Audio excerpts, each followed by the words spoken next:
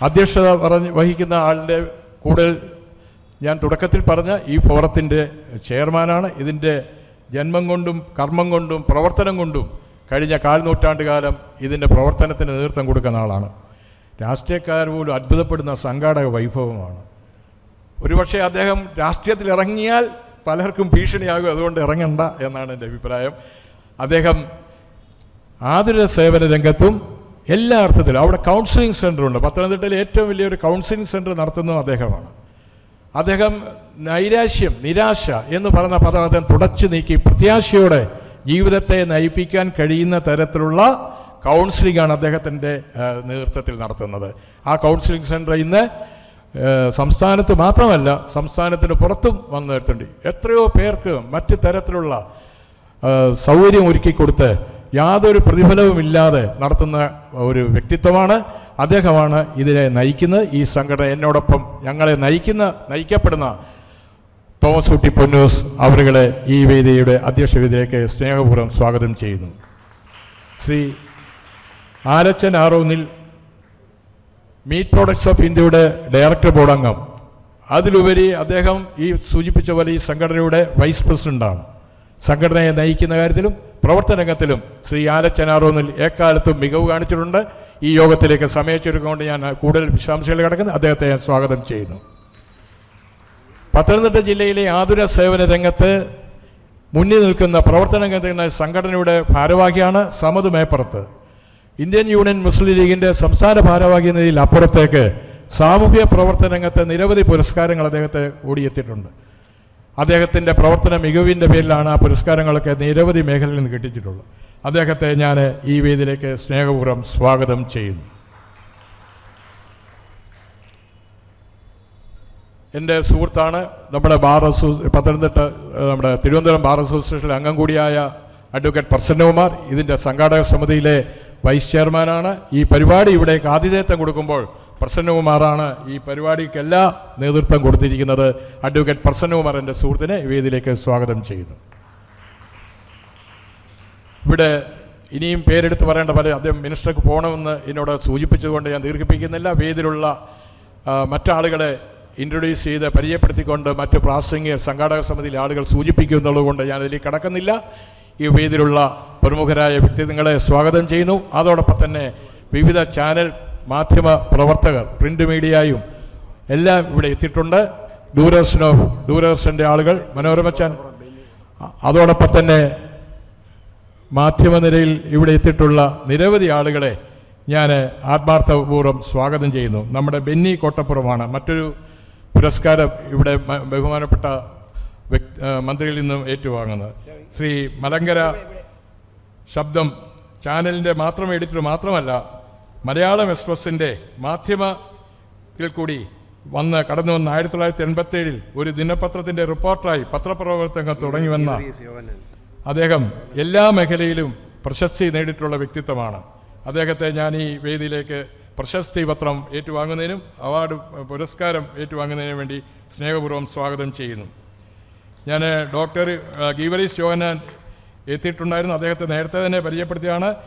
MGM എന്ന brand name Kerala വിദ്യാഭ്യാസ മേഖലയ്ക്ക് സംഭാവന നൽകിയ ഇദ്ദേഹം 1974 നാഥൻ ട്രേഡിംഗ് ഞാൻ സൂചിപ്പിച്ചതാണ്.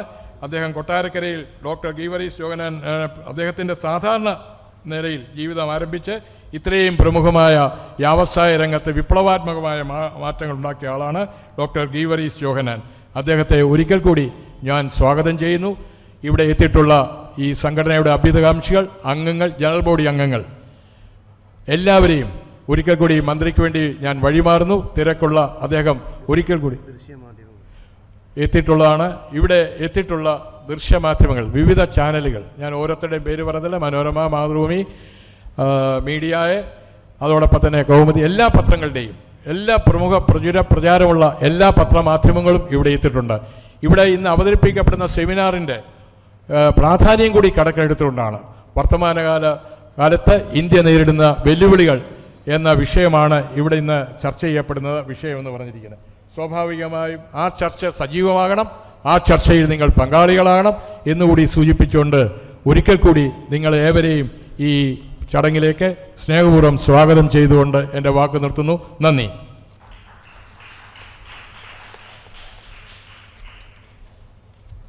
കടന്നു വന്ന ഏവർക്കും സ്നേഹവും വന്ദനവും അറിയിക്കുന്നു.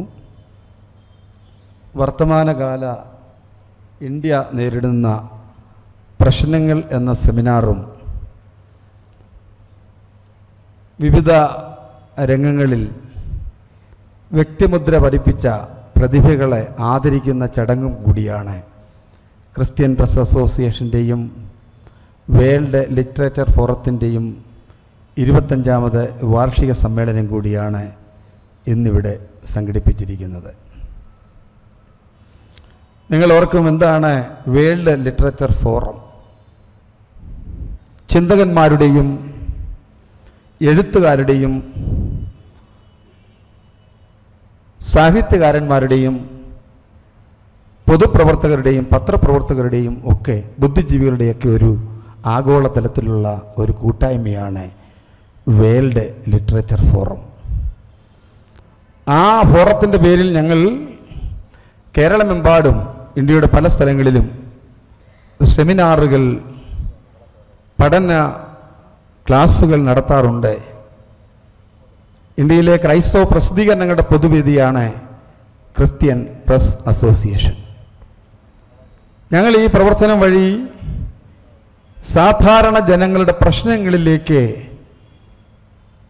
അവരുടെ പ്രശ്നങ്ങൾ കണ്ടെത്തി പ്രശ്നപരിഹാരത്തിനായി പരിശ്രമിക്കുന്ന സജീവ പ്രവർത്തനങ്ങളിലാണ് എപ്പോഴും. കഴിഞ്ഞ ദിവസങ്ങളിൽ ഞങ്ങളൊരു മീറ്റിംഗ് വിളിച്ചു റാന്നിയിൽ. ബഹുമാനപ്പെട്ട ഉദയഭാനു സഹാവായിരുന്നു, പാലിയേറ്റ് കെയറിൻ്റെ ചെയർമാൻ സഹാവായിരുന്നു ആ യോഗത്തിൻ്റെ ഉദ്ഘാടനം. ഇവിടുത്തെ MLA അടക്കം മുഴുവൻ പൊതുപ്രവർത്തകരും അന്നത്തെ യോഗത്തിലുണ്ടായിരുന്നു. 1000 വിദ്യാർത്ഥികളാണ് അവിടെ തടിച്ചുകൂടിയത്. ദരിദ്രരായ, രോഗികളായ, പ്രശ്നങ്ങൾ അനുഭവിക്കുന്ന കുടുംബങ്ങളിൽ നിന്നുള്ള ആ ജാതി മത വ്യത്യാസമന്യേ 1000 കുട്ടികളെ അവരുടെ പഠനോപകരണങ്ങൾ നൽകുവാൻ ഞങ്ങൾക്ക് സാധിച്ചു. ഇതൊന്നും എങ്ങും പോയി പിരിവെടുത്ത് നടത്തുന്ന പരിപാടിയല്ല. ആരോടും സഹായം വേണമെന്ന് ഞങ്ങൾ ഇതുവരെ ആവശ്യപ്പെടാൻ പോവാറില്ല. പക്ഷേ ഞങ്ങളുടെ സംഘടനയുടെ പ്രവർത്തകർ സജീവ സാന്നിധ്യം പുലർത്തുന്നതുകൊണ്ട് അവരെല്ലാം, ഇത് ധാരാളം ആളുകളുടെ ഒരു വലിയ കൂട്ടായ്മയായതുകൊണ്ട് അവരെല്ലാം ഈ കാര്യത്തിൽ സഹകരിക്കുകയാണ്. ദൈവം സഹായിച്ചാൽ ഈ 13-ാം തീയതി 1000-ത്തിലധികം വരുന്ന ആളുകളെ സംഘടിപ്പിച്ചുകൊണ്ട് 1500 രൂപയുടെ ദരിദ്രരും രോഗികളും പ്രശ്നങ്ങൾ അനുഭവിക്കുന്നവരുമായ ആളുകളെയാണ്, ജാതിമത ഭേദമന്യാണ് ഞങ്ങൾ കണ്ടെത്തിയിരിക്കുന്ന അയൽക്കൂട്ടങ്ങളെയാണ് സത്യത്തിൽ ആ പ്രോഗ്രാം ഏൽപ്പിച്ചിരിക്കുന്നത്. അവരാരാണോ, എന്താണോ, എവിടുത്തുകാരാണോ എന്ന് പോലും ഞങ്ങൾക്കറിയത്തില്ല. അത്രയും ആളുകളെയാണ് ഞങ്ങൾ റാന്നിയിൽ സഹായിക്കാനായിട്ട് പോകുന്നത്. ഇങ്ങനെ എനിക്ക് തോന്നുന്നു നമ്മുടെ മന്ത്രി പങ്കെടുത്ത ഒരു വലിയ സമ്മേളനത്തിൽ ഏതാണ്ട് 2500 പേരാണ് റാന്നിയിൽ തടിച്ചുകൂടിയത്. അവിടെയെല്ലാം ജീവകാരുണ്യ പ്രവർത്തനങ്ങൾ, കോവിഡ് വന്നപ്പോൾ 2.5 കോടി രൂപയുടെ ജീവകാരുണ്യ പ്രവർത്തനങ്ങളാണ് ഈ സംഘടന വഴി നടത്തിക്കൊണ്ടിരിക്കുന്നത്. അതുകൊണ്ട് കാരുണ്യ രംഗത്ത് ഒരുപക്ഷെ പലർക്കും അത്ഭുതം തോന്നും. ഒരു ടെലിവിഷൻ ചാനലുകാരൻ എന്നെ വിളിച്ചു. അദ്ദേഹം എന്നോട് പറഞ്ഞു, നിങ്ങളുടെ ഈ പ്രവർത്തനം കണ്ടിട്ട് ഞങ്ങൾക്ക് അസൂയ തോന്നുന്നു. ഞങ്ങൾ വാർത്ത ചിലപ്പോൾ കൊടുക്കേണ്ടി വരും എന്ന് പറയുമ്പോൾ വിചാരിച്ച് ഇത്ര പൈസ മുടക്കി ഇച്ചിരി പൈസ എൻ്റെ നിന്ന് കിട്ടുമെന്നാ. ഞാൻ പറഞ്ഞു, എൻ്റെ മോനെ, ബാല്യം മുതൽ യോദ്ധാവാ, ദാവീദിനെ പോലെ ഞാൻ ഭയപ്പെടുന്നയാളല്ല. നീ എന്നാ വാർത്ത വേണേലും കിട്ടും. അവൻ എന്നോട് പറഞ്ഞു, എൻ്റെ അച്ചായ അന്വേഷിച്ചപ്പോൾ ഇതുപോലുള്ള പ്രവർത്തനങ്ങൾ വേറെ ഇല്ല. അപ്പോൾ ഇന്ന് നമ്മുടെ നാട് വലിയ പ്രതിസന്ധി നേരിട്ടുകൊണ്ടിരിക്കുകയാണ്. ഞാൻ ഈ സബ്ജക്റ്റ് ഒന്ന് സൂചിപ്പിച്ച് വിഷയത്തിലേക്ക് പ്രവേശിക്കാൻ താല്പര്യപ്പെടുകയാണ്. ഞാനൊരു പ്രസംഗം പറയേണ്ട കാര്യമില്ല. മന്ത്രി നല്ല സുന്ദരൻ പ്രസംഗം പറയും. അതിനപ്പുറത്തൊരു പ്രസംഗിക്കാൻ കഴിവുള്ളവർ ആരും ഇവിടെ ഉണ്ടോ എന്ന് എനിക്ക് തോന്നുന്നില്ല.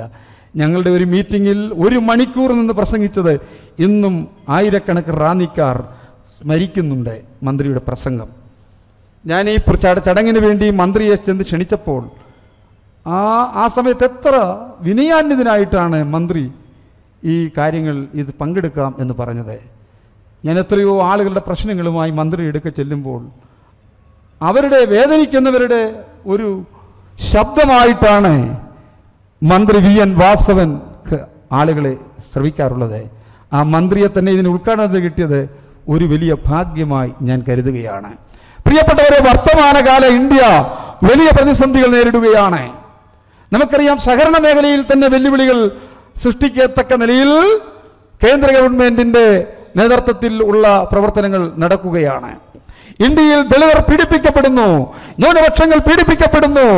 സാധാരണക്കാരൻ്റെ ആ പ്രശ്നങ്ങൾ വളരെ ജീവിക്കാൻ കഴിയാത്ത വിധത്തിലേക്ക് സാധാരണക്കാരന് ഗ്യാസിന്, പെട്രോളിന്, ഡീസലിന് എല്ലാം വില വർദ്ധിച്ചുകൊണ്ടിരിക്കുകയാണ്. വർത്തമാനകാല ഇന്ത്യ വലിയ പ്രതിസന്ധി നേരിട്ടുകൊണ്ടിരിക്കുകയാണ്. വിശദീകരിക്കുന്നില്ല. ഇപ്പം കുറച്ച് സോഷ്യൽ മീഡിയ ഇറങ്ങിക്കൊണ്ട് യൂട്യൂബ് ചാനല്. കാരണം ഏത് വിവരം കെട്ടവനും യൂട്യൂബ് ചാനലുകൾ തുടങ്ങാം. ഏത് പാണ്ടിക്കാരനും തുടങ്ങാം, വഴിയെ പോകുന്നവനും തുടങ്ങാം. അങ്ങനൊരു സാധനം. അങ്ങനെയും വലിയ നമ്മുടെ രാഷ്ട്രീയ നേതാക്കന്മാരെയും മന്ത്രിമാരെയും ഭരണാധികാരികളെയൊക്കെ ഭീഷണിപ്പെടുത്താൻ വേണ്ടി, കാശടിക്കാൻ വേണ്ടി, അതെല്ലാം വർത്തമാനകാല ഇന്ത്യ നേരിടുന്ന പ്രശ്നങ്ങളാണ്. ആ വിഷയങ്ങളിലേക്കൊന്നും ഞാൻ പോകുന്നില്ല. ഈ ഉദ്ഘാടന സമ്മേളനത്തിന് എത്തിയിരിക്കുന്ന പ്രിയപ്പെട്ട മന്ത്രിയെ എത്ര അഭിനന്ദിച്ചാലും മതി വരത്തില്ല. മന്ത്രിയെ പ്രത്യേകം അഭിനന്ദിക്കുകയാണ്. അതുകൊണ്ട് അത് മാത്രമല്ല, ഇന്ന് ഇവിടെ ആദരിക്കപ്പെടുന്ന വളരെ പ്രമുഖരായ 2-3 വ്യക്തിത്വങ്ങളുണ്ട്. ഒന്ന് ഡോക്ടർ ജെ ബെനറ്റ് എബ്രഹാം, ആതുര ശുശ്രൂഷ രംഗത്തെ ജീവകാരുണ്യ പ്രവർത്തന മേഖലകളിലും വലിയ സംഭാവന ചെയ്ത വലിയ വ്യക്തിത്വത്തിൻ്റെ ഉടമയാണ്. കാരക്കോണം മെഡിക്കൽ കോളേജിൻ്റെ ഡയറക്ടർ കൂടിയാണ്. അദ്ദേഹത്തെക്കുറിച്ച് പുരസ്കാരങ്ങൾ നൽകുമ്പോൾ വിശദമായി അത് വായിക്കാം. പ്രിയപ്പെട്ടവരെ, എത്ര മഹത്തായ പ്രവർത്തനങ്ങൾ, പാവപ്പെട്ടവന്, കാഴ്ചയില്ലാത്ത ആളുകളെ കാഴ്ചയുടെ ലോകത്തേക്ക് നയിച്ച വലിയ വ്യക്തിത്വമാണ് ഇദ്ദേഹത്തെക്കുറിച്ച്. ഞാൻ ഇത്രയും വണ്ണക്കുറവുണ്ടെന്നൊന്നും അറിയത്തില്ല. ഞാനോർത്ത് വലിയ തടിയുള്ള ഭയങ്കര, കാരണം അദ്ദേഹം ചെയ്യുന്ന പ്രവർത്തനങ്ങൾ അത്ര അത്ഭുതം സൃഷ്ടിക്കുന്ന പ്രവർത്തനങ്ങളാണ്. അദ്ദേഹത്തെ ഞങ്ങൾക്ക് കണ്ടെത്താൻ സാധിച്ചു. ഈ സംഘടനയ്ക്ക് അദ്ദേഹത്തെ ഇന്ന് മന്ത്രി ആദരിക്കും. അതിനുശേഷം നമ്മൾ ആദരിക്കുന്നത് ഡോക്ടർ ഗീവർഗീസ് യോഹന്നാൻ.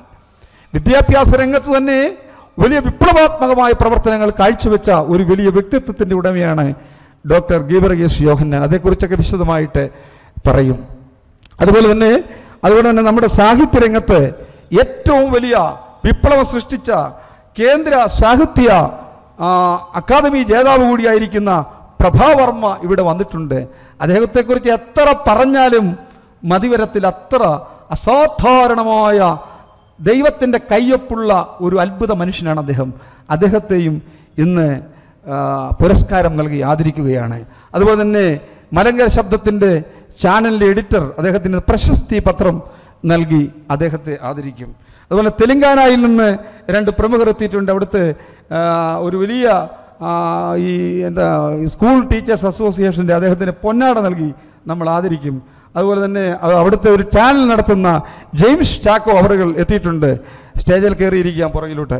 അപ്പോൾ അദ്ദേഹത്തെയും ഒരു പൊന്നാട നൽകി ആദരിക്കുന്നതായിരിക്കും.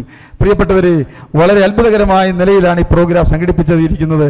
ഇതിൻ്റെ പിമ്പിൽ പ്രവർത്തിക്കുന്ന ബഹുമാന്യന റാണിയുടെ നിറസാന്നിധ്യമായ ആലുച്ചൻ ആറന്നിൽ, അതുപോലെ തന്നെ സമത് മേപ്പുറത്ത് നമ്മുടെ പ്രിയങ്കരനായ അഡ്വക്കേറ്റ് കെ ജയവർമ്മ അടക്കം, നമ്മുടെ പ്രിയങ്കരനായ അഡ്വക്കേറ്റ് പ്രസന്നകുമാർ അടക്കം ഒരു വലിയ സംഘാടക സമിതി ഇതിൻ്റെ പുറകിലുണ്ട്. അവരെ എല്ലാം ഓർത്ത് ഇവിടെ വന്നിരിക്കുന്ന എല്ലാവരെയും അഭിനന്ദിക്കുകയാണ്. ദൂരദർശൻ മുതൽ ഹാർവസ്റ്റ് TV ലൈവ്, മലങ്കര ശബ്ദം ലൈവ്, ധാരാളം ചാനൽ, ഒരുപാട് ചാനലുകൾ, മലയാള മനോരമ, മംഗളം, മാതൃഭൂമി, ദീപിക തുടങ്ങിയ പത്രങ്ങൾ, എല്ലാ പത്രപ്രതിനിധികളും ഇവിടെ എത്തിയിട്ടുണ്ട്. എല്ലാവരെയും ഞങ്ങൾ അഭിനന്ദിക്കുകയാണ്. നിങ്ങളുടെ എല്ലാ സഹകരണങ്ങൾക്കും നന്ദി. തുടർന്ന് ഉദ്ഘാടന സന്ദേശത്തിനായിട്ട് ബഹുമാന്യനായ സാംസ്കാരിക വകുപ്പ് മന്ത്രി VN വാസവൻ അവരുകളെ നമുക്ക് കരങ്ങൾ അടിച്ച് ഹാർദകമായി സ്വാഗതം ചെയ്യാം. വേൾഡ് ലിറ്ററേച്ചർ ഫോറത്തിൻ്റെയും അതോടൊപ്പം തന്നെ തോമസ് കുട്ടി പാസ്റ്ററുടെ നേതൃത്വത്തിൽ രൂപം കൊണ്ടിട്ടുള്ള ഏറ്റവും വലിയ ജീവകാരുണ്യ പ്രവർത്തനങ്ങൾക്ക് നേതൃത്വം നൽകുന്ന ഓർഗനൈസേഷനുമെല്ലാം ചേർന്ന് ഇന്നിവിടെ സംഘടിപ്പിക്കുന്ന ഈ പരിപാടിയിൽ ഏറ്റവും പ്രാധാന്യമുള്ളൊരു വിഷയത്തെ സംബന്ധിച്ചാണ് ചർച്ച നടത്താൻ തിരഞ്ഞെടുത്തിട്ടുള്ളത്. വർത്തമാനകാല ഇന്ത്യ നേരിടുന്ന വെല്ലുവിളികൾ. നമ്മുടെ രാജ്യം സ്വാതന്ത്ര്യാനന്തര ഭാരതത്തിൽ ഭരണഘടനയുടെ പ്രിയാമ്പിളിൽ ചേർത്തിട്ടുള്ള മനോഹരമായ കാഴ്ചപ്പാടുണ്ട്. ഈ മഹാഭാരതം സ്വാതന്ത്ര്യാനന്തര കാലഘട്ടത്തിൽ ഒരു മതനിരപേക്ഷ സ്ഥിതി സമത്വ ജനാധിപത്യ റിപ്പബ്ലിക്ക് എന്ന സങ്കല്പമാണ്. യഥാർത്ഥത്തിൽ ആ ഭരണഘടനയാണ് ഇന്ന് വെല്ലുവിളിക്കപ്പെടുന്ന രൂപത്തിലേക്ക് ഏറ്റവും ഗൗരവത്തോടു കൂടി മാറിക്കഴിഞ്ഞിരിക്കുന്നത്. മതേതര ജനാധിപത്യത്തിൻ്റെ മഹത്തായ പാരമ്പര്യം ഉയർത്തിപ്പിടിക്കുന്ന ഈ മഹാഭാരതത്തെ വ്യത്യസ്ത ജാതികളുടെയും മതങ്ങളുടെയും ആചാരത്തിൻ്റെയും അനുഷ്ഠാനത്തിൻ്റെയും പ്രദേശത്തിൻ്റെയും ഭാഷയുടെയും എല്ലാം പേരിൽ മനുഷ്യനെ തരംതിരിക്കാൻ നമ്മുടെ രാജ്യം ഏറെ അർത്ഥത്തിലായിരുന്നു സ്വാതന്ത്ര്യപൂർവ്വ കാലഘട്ടത്തിൽ സ്വാതന്ത്ര്യം പ്രതീക്ഷിച്ചിരുന്നത്. ആ കാഴ്ചപ്പാട് പാടെ നിരാകരിക്കാൻ ഒക്കെ കഴിയുന്ന പുതിയ സാഹചര്യം വളർന്നു വരുന്നു. നിങ്ങളും ഞാനും ഏറെ വേദനയോടും വിഷമത്തോടും ഒരുപക്ഷെ അപമാനഫലത്താൽ തലചായ്ച്ചും കണ്ട ഏറ്റവും അവസാനത്തെ ഒരു രംഗം ഇന്ത്യൻ പാർലമെൻറ്റിൻ്റെ പുതിയ മന്ദിരം ഉദ്ഘാടനം ചെയ്യുമ്പോൾ ആ ഉദ്ഘാടന വേദിയിൽ ഇന്ത്യയുടെ പ്രധാനമന്ത്രി ഒരു ചെങ്കോൽ വീണ്ടും സ്ഥാപിക്കുന്നു. മദിരാശിയിലെ സന്യാസിമാർ കൊണ്ടുവന്നെത്തിച്ച ഒരു ചെങ്കോൽ. ചെങ്കോലും കിരീടവും രാജാധിപത്യത്തിൻ്റെ സിംബലുകളാണ്. ആ കിരീടവും ചെങ്കോലും എല്ലാം മാറി ജനാധിപത്യത്തിന് വഴി മാറിക്കൊടുത്ത ഈ ഭാരതം വീണ്ടും ഒരു ചെങ്കോൽ സ്പീക്കറുടെ തലയ്ക്കൽ സ്ഥാപിച്ച് തുടക്കം കുറിക്കുന്നു എന്നതിൻ്റെ സന്ദേശം രാജ്യത്തിൻ്റെ ജനാധിപത്യത്തിൻ്റെ നെഞ്ചിൽ കുത്തിയിറക്കുന്ന ഒരു കടാരയായിട്ട് മാത്രമേ അതിനെ കാണാൻ കഴിയൂ. അത്രത്തോളം വലിയ രൂപത്തിൽ മതനിരപേക്ഷത തകർക്കപ്പെടുന്നു, ജനാധിപത്യം വെല്ലുവിളിക്കപ്പെടുന്നു, അതേപോലെ ഫെഡറൽ സംവിധാനങ്ങൾ അട്ടിമറിക്കപ്പെടുന്നു. എല്ലാ അർത്ഥത്തിലും നമ്മുടെ രാജ്യം നേടിയെന്ന് അവകാശപ്പെടുന്ന സ്വാതന്ത്ര്യാനന്തര ഭാരതത്തിൻ്റെ 75ാം പിറന്നാൾ തിമിർത്താടി കഴിഞ്ഞതിന് ശേഷവും സംഭവിക്കുന്ന അവസാനത്തെ കാര്യങ്ങൾ എടുക്കുമ്പോൾ നാം കാണുന്നത് പ്രധാനമന്ത്രി ഗണപതി ഹോമം നടത്തി, മറ്റ് പൂജകൾ നടത്തി, പൂജാരികളുടെ മുമ്പിൽ സാഷ്ടാംഗ പ്രണമിക്കുന്ന രംഗമാണ്. മതനിരപേക്ഷ ഭാരതത്തിൽ സ്വാമി വിവേകാനന്ദൻ മതനിരപേക്ഷതയ്ക്ക് കൊടുത്ത ഡെഫിനിഷനുണ്ട്. ഒരു വിശ്വാസി അവൻ്റെ വിശ്വാസ പ്രമാണങ്ങളെക്കുറിച്ച് അവൻ വിശ്വസിക്കുന്ന ആരാധനാമൂർത്തിയുടെ മുമ്പിൽ വാചാലമായി സംസാരിക്കുന്നത് പോലെ തന്നെ ഒരവിശ്വാസിക്കും മറ്റ് സങ്കല്പമുള്ളവർക്കും അവരുടെ ധാരണകൾ മുറുകെ പിടിക്കാനുള്ള അവസരം അംഗീകരിക്കുമ്പോൾ മാത്രമേ മതനിരപേക്ഷത രാജ്യത്ത് നിലനിൽക്കൂ. നാനാത്വത്തിൽ ഏകത്വമാണ് ഭാരതീയ സംസ്കാരത്തിൻ്റെ ഉറവിടങ്ങൾ. അത് കൃത്യമായി ആ ബഹുസ്വരത നാം മുൻനിർത്തിക്കൊണ്ടാണ് നാളിതുവരെ നാം മുന്നോട്ട് വന്നത്. 22 ഭാഷകൾ സംസാരിക്കുന്ന ഈ മഹാഭാരതം വ്യത്യസ്ത ജാതികളും വ്യത്യസ്ത മതങ്ങളും വ്യത്യസ്ത ആചാരങ്ങളും വ്യത്യസ്ത അനുഷ്ഠാനങ്ങളും വ്യത്യസ്ത പ്രദേശങ്ങളും വ്യത്യസ്ത വേഷങ്ങളും വ്യത്യസ്ത ചിന്തകളുമെല്ലാമുള്ള ഈ മഹാഭാരതം ഹൈന്ദവനും ക്രൈസ്തവനും ഇസ്ലാമിയും പാഴ്സിയും ജൈനനും ബൗദ്ധനുമുള്ള ഈ മഹാഭാരതം അവരെല്ലാം ഇവിടെ ജനിച്ചവർ, ഇവിടെ വളർന്നവർ, ഇവിടെ തന്നെ ജീവിക്കേണ്ടവർ, അവരെല്ലാം ഇന്ത്യൻ പൗരന്മാർ. നിശ്ചയമായും ഈ ബഹുസ്വരതയാണ് ഈ മഹാഭാരതത്തിൻ്റെ ലോകത്തെ ഏറ്റവും വലിയ ജനസാന്ദ്രതയിലേക്ക് കടന്ന ഈ മഹാഭാരതത്തിൻ്റെ ഏറ്റവും സവിശേഷമായ ഗുണം.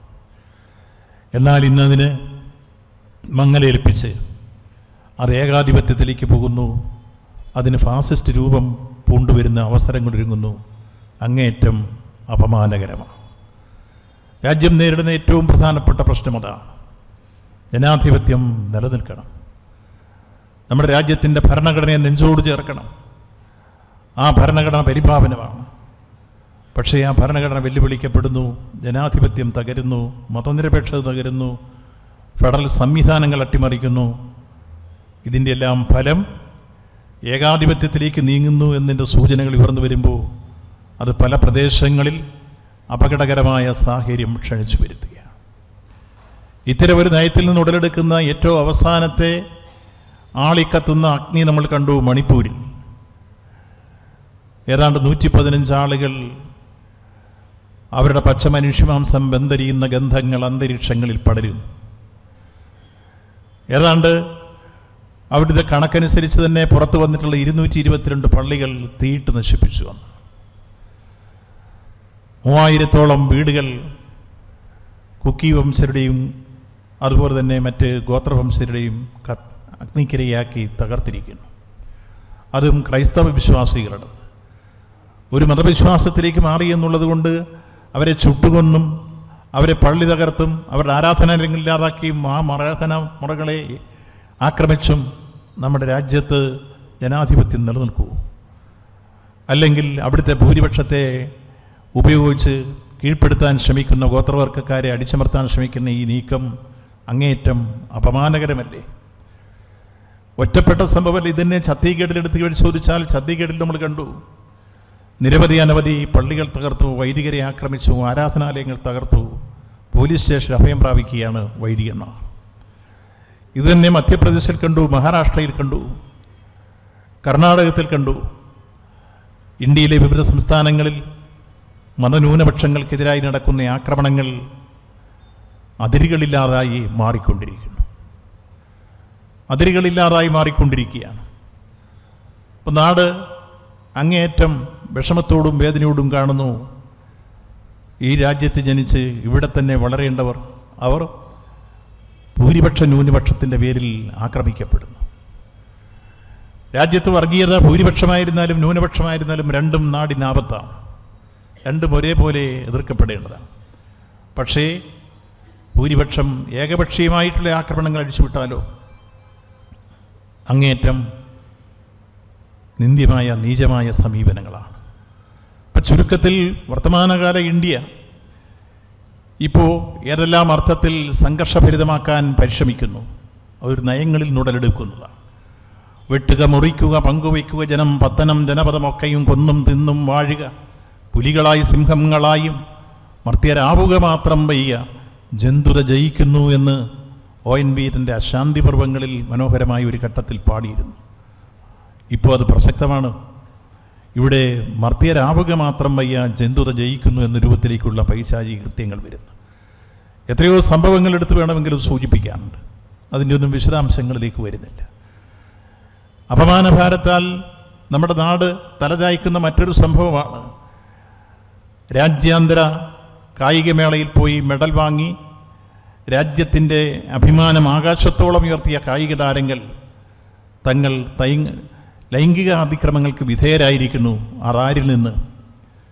അതിൻ്റെ ദേശീയ അധ്യക്ഷനും അതോടൊപ്പം തന്നെ ജനപ്രതിനിധിയുമായ പ്രസിഡന്റിൽ നിന്ന്. എത്ര ദിവസമായി ഗുസ്തിതാരങ്ങൾ അവസാനം അവരുടെ മെഡലുമായി അവർ ഗംഗയിൽ ഒഴുക്കാൻ പോകുന്ന രംഗം കരളലിയിക്കുന്ന കാഴ്ചകളായിരുന്നു.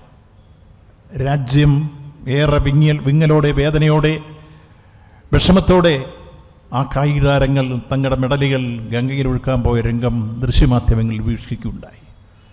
ഈ രാജ്യം എങ്ങോട്ടാണ് പോകുന്നത്? ഈ രാജ്യത്ത് ഇത്തരത്തിലുള്ള ഏറ്റവും നെറുകെട്ട പ്രവർത്തനങ്ങൾ അല്ലെങ്കിൽ ഏറ്റവും ക്രൂരവും പൈശാചികവുമായ സമീപനങ്ങൾ സ്വീകരിക്കുന്ന ദുഷ്ടന്മാരെ സംരക്ഷിക്കാമോ? രാജ്യത്തിൻ്റെ പരമോന്നത നീതിപീഠം ഈ വിഷയത്തിൽ കേസെടുക്കണമെന്ന് പറഞ്ഞ് അറസ്റ്റ് ചെയ്യണമെന്ന് പറഞ്ഞാൽ പോലും ഭരണാധികാരികൾക്ക് അത് ചെയ്യാൻ കഴിയാതെ ഇത്തരത്തിലുള്ള ആളുകളെ സംരക്ഷിക്കാൻ മുന്നോട്ട് വരുന്നുവെങ്കിൽ എത്ര അപകടകരമായ സാഹചര്യമാണ് നമ്മുടെ രാജ്യം ചെന്നുപെട്ടിരിക്കുന്നത്. സാംസ്കാരിക രംഗത്തെ അധപതനമല്ലേ ഈ മഹാഭാരതം ഉയർത്തിപ്പിടിക്കുന്ന സമ്പന്നമായ ഒരു സാംസ്കാരിക പാരമ്പര്യത്തിൻ്റെ മുഖത്ത് പുഴുക്കുത്തേൽപ്പിക്കുകയല്ലേ? ഇത്തരത്തിലുള്ള അധമസംസ്കാരത്തെ എല്ലാ അർത്ഥത്തിലും പ്രോത്സാഹിപ്പിക്കുന്ന രൂപത്തിലോട്ട് ഭരണാധികാരികൾ മാറിയാൽ നിശ്ചയമായും അതിനെതിരായി ഉറക്ക ചിന്തിക്കേണ്ട സമയം സമാഗതമായിരിക്കുന്നു. ഗുജറാത്തിലെ വംശഹത്യ ഒരു ഘട്ടത്തിൽ നമ്മൾ കണ്ടതാണ്. ആ വംശഹത്യയിലെ കുറ്റവാളികളെ ഏതർത്ഥത്തിലാണ് പുറത്തുവിട്ടതെന്ന സുപ്രീം കോടതിയുടെ ചോദ്യത്തിന് ഇതുവരെ ആർക്കും ഉത്തരം നൽകാൻ കഴിഞ്ഞില്ല. ബിൽക്കി ബാനു കേസ് എന്തേ അതിനൊരു ഉത്തരം നൽകാൻ കഴിയാതെ വരുന്നു? എന്തേ അതിനൊരു ഉത്തരം നൽകാൻ കഴിയാതെ വരുന്നു? ഒരു വിഭാഗം ഒരു മതത്തിന് നേരെ നടന്ന ഹീനമായ ആക്രമണത്തിൻ്റെ ഞെട്ടിപ്പിക്കുന്നതും അതോടൊപ്പം തന്നെ ഏറ്റവും ക്രൂരവുമായും പൈശാചികവുമായ കൃത്യങ്ങളുടെ ഉള്ളടക്കൽ നേതൃത്വം വഹിച്ചവരല്ലേ? അവരെ നിരുപാധികം തുറന്നുവിടുന്നു. രാജ്യം എങ്ങോട്ടാണ് പോകുന്നത്? ഈ തരത്തിൽ എത്രയെത്ര സംഭവങ്ങൾ വേണമെങ്കിലും നമ്മുടെ രാജ്യത്ത് ഇതൊക്കെ ചൂണ്ടിക്കാണിക്കാൻ മുന്നോട്ട് വന്നാൽ ആ ചൂണ്ടിക്കാണിക്കാൻ വരുന്നവരെ നിഷ്കരണം കൊന്നുതള്ളുന്ന സംസ്കാരവും നമ്മുടെ നാട്ടിൽ വളരുന്നില്ലേ? അതിൻ്റെ ഏറ്റവും നല്ല ഉദാഹരണമല്ലേ ഒരു പത്രപ്രവർത്തകയും ഏറ്റവും നല്ല രൂപത്തിൽ ചാനലുകളിലൊക്കെ സമ്മതിക്കാനും എത്തിച്ചേർന്ന എഴുത്തുകാരി ഗൗരി ലങ്കേഷിനെ ഇത്തരത്തിലുള്ള അധാർമികർക്കെതിരെ അടയാടിൻ്റെ പേരിൽ അവരെ കൊന്നു കൊല വിളിച്ചില്ലേ? ഗൗരി ലങ്കേഷിനെ കൊന്നതിന് എന്തെങ്കിലും ന്യായം പറയാനുണ്ടോ? അവരേതെങ്കിലും തീവ്രവാദി പ്രസ്ഥാനത്തിൻ്റെ പ്രവർത്തകരായിരുന്നു? അവരേതെങ്കിലും തരത്തിലുള്ള മറ്റ് കുഴപ്പങ്ങൾ പിടിച്ച സംഘടനകളുമായി ബന്ധപ്പെട്ടതല്ല. അവരുടെ പേന തൂലിക പടവാളായിരുന്നു എന്നതാണ്. വർഗീയതയ്ക്കെതിരെ, അഴിമതിക്കെതിരെ, അരാജകത്വത്തിനെതിരെ അടരാടിയ ഗൗരി ലങ്കേഷ്. കൽബുർഗി സർഗാത്മക സാഹിത്യത്തിൻ്റെ പ്രതീകവും വിദ്യാഭ്യാസ വിചക്ഷണവുമായിരുന്നു കൽബുർഗി.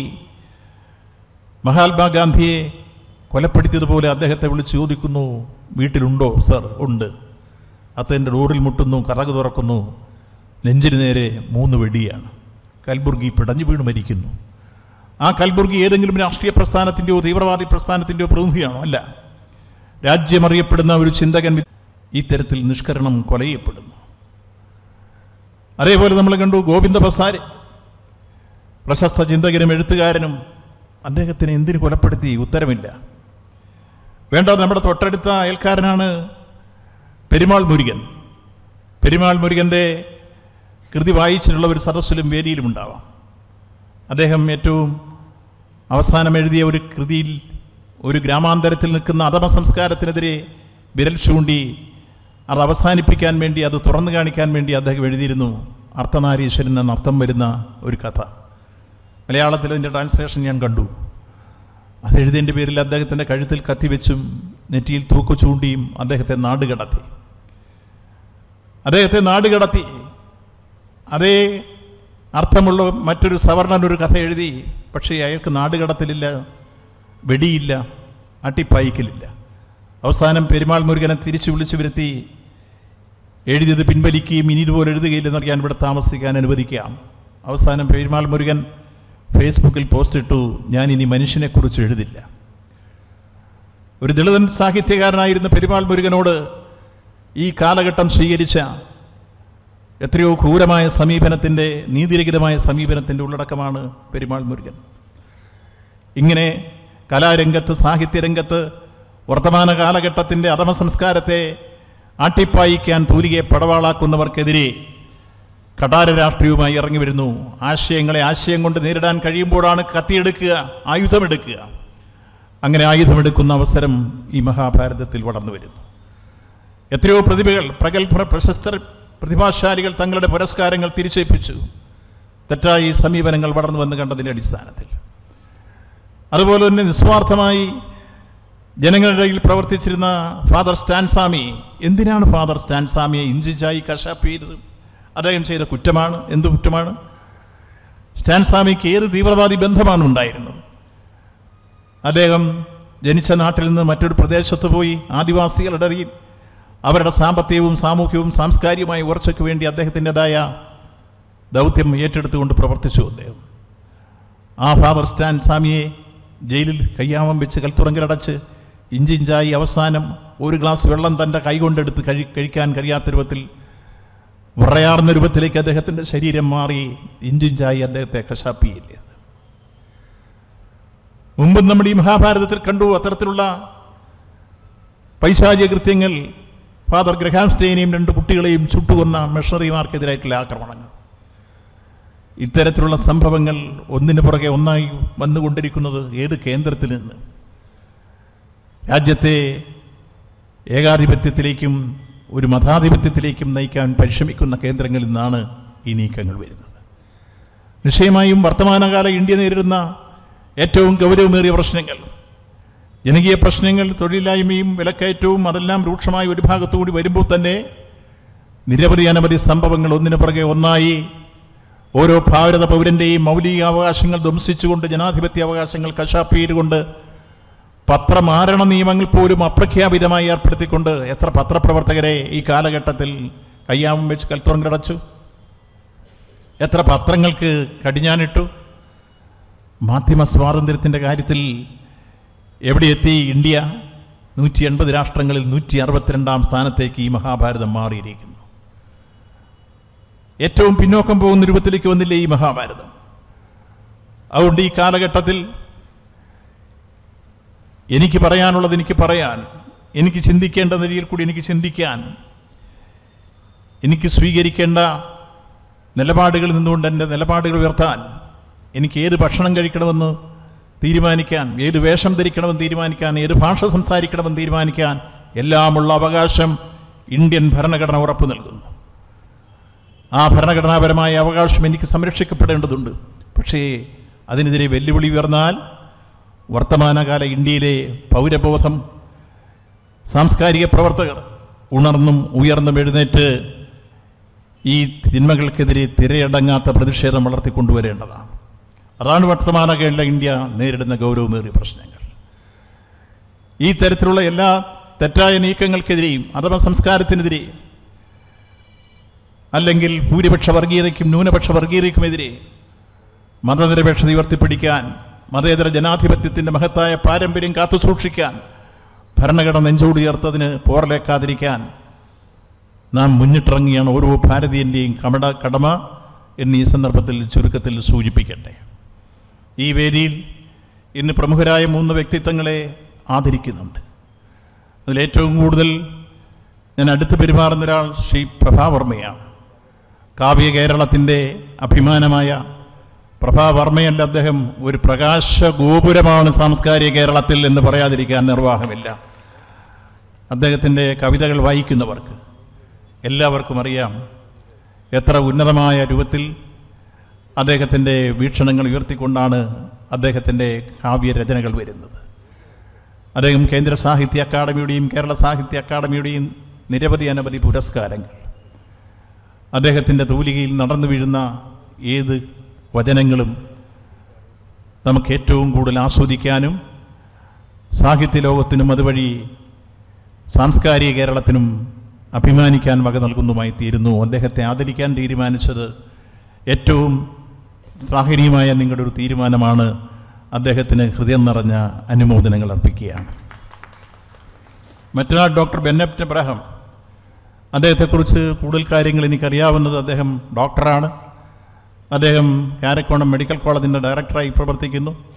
ആതുര സേവന രംഗത്തും ജീവകാരുണ്യ പ്രവർത്തന രംഗത്തുമെല്ലാം അദ്ദേഹത്തിൻ്റെതായ സംഭാവനകൾ വലിയ രൂപത്തിൽ ഈ സമൂഹത്തിന് ആസ്വദിക്കാൻ കഴിഞ്ഞിട്ടുണ്ട്.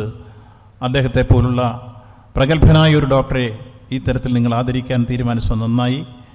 അദ്ദേഹത്തിന് പ്രത്യേകമായ അനുമോദനങ്ങൾ അർപ്പിക്കുന്നു.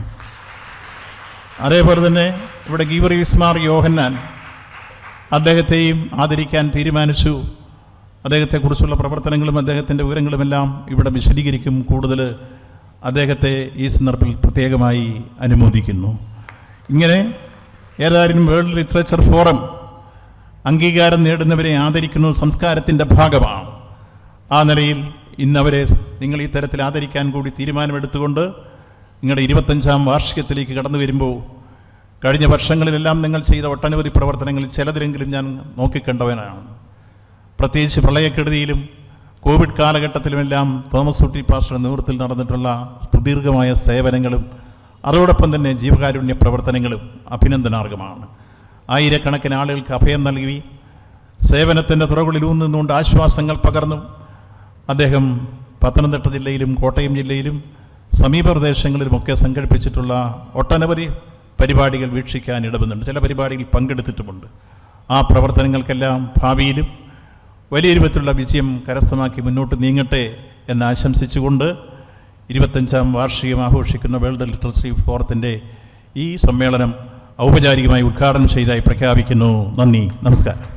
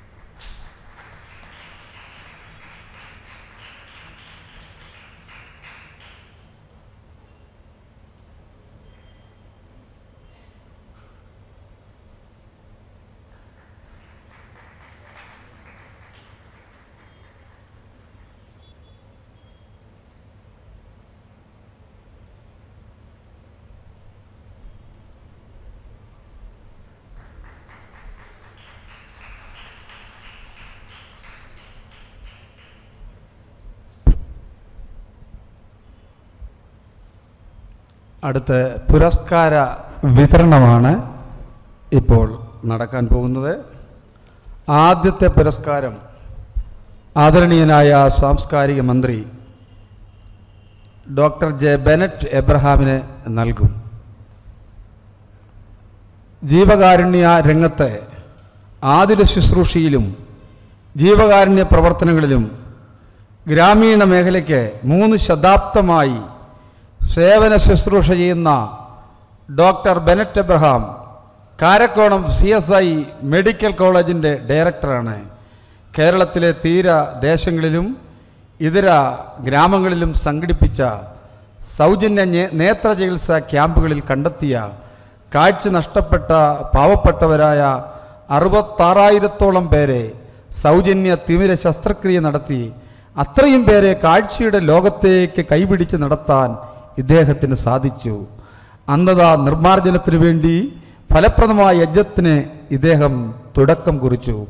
പാവപ്പെട്ടവർക്കും മികച്ച ചികിത്സ താങ്ങാവുന്ന ചെലവിൽ തന്നെ നൽകുക എന്ന ലക്ഷ്യത്തോടെ നിരവധി സൗജന്യ ചികിത്സാ പദ്ധതികൾ കാരക്കോണം CSI മെഡിക്കൽ കോളേജ് ആശുപത്രിയിൽ നടപ്പിലാക്കി വരുന്നുണ്ട്. കഴിഞ്ഞ വർഷം 25 കോടി രൂപയുടെ ജീവകാരുണ്യ പ്രവർത്തനങ്ങളാണ് ഡോക്ടർ ജെ ബെനറ്റ് എബ്രഹാമിൻ്റെ നേതൃത്വത്തിൽ ആശുപത്രി നടപ്പാക്കി വരുന്നത്. ഇദ്ദേഹത്തിൻ്റെ സേവന സന്നദ്ധതയെ മാനിച്ച് ക്രിസ്ത്യൻ പ്രസ് അസോസിയേഷനും വേൾഡ് ലിറ്ററേച്ചർ ഫോറവും ചേർന്ന് സാംസ്കാരിക മന്ത്രി VN വാസവൻ അദ്ദേഹത്തെ ഇപ്പോൾ ആദരിക്കും.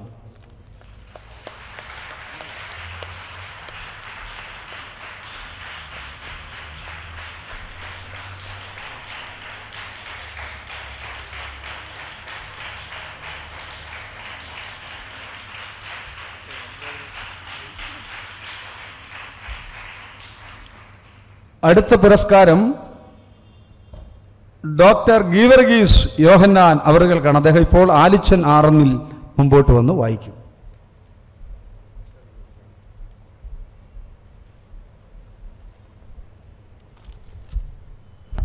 ബഹുമാന്യരെ, ഡോക്ടർ ഗീവർഗീസ് യോഹന്നാൻ അവറുകൾക്ക് വിദ്യാരത്ന അവാർഡാണ് ബഹുമാന്യനായ സാംസ്കാരിക വകുപ്പ് മന്ത്രി പ്രിയപ്പെട്ട വാസവൻ അവറുകൾ സമർപ്പിക്കുന്നത്.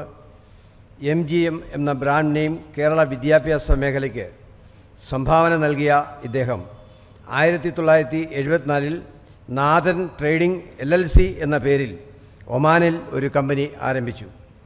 ആയിരങ്ങൾക്ക് ആ കമ്പനി മുഖാന്തരം തൊഴിൽ അവസരങ്ങൾ നൽകുന്നു.